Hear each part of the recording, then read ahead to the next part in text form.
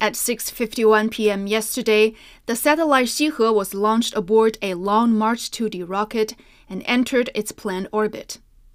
It was designed for solar H-alpha spectral imaging and will operate in a sun-synchronous orbit at an altitude of 517 kilometers. Its space solar telescope will help researchers observe changes in the sun during solar flares, including changes in its atmospheric temperature and velocity. You can see the Space Solar Telescope. Its solar H-alpha spectral imaging is as accurate as 0.0025 nanometers, which is world-leading technology. Scientists said they designed the satellite for ultra-precision and stability.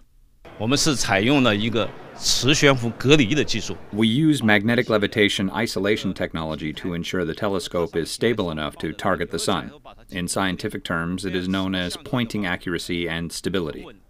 Xihe and Long March 2D rocket were both designed by the Shanghai Academy of Spaceflight Technology, and they are expected to be a great addition to the country's ability to unlock the mysteries of space.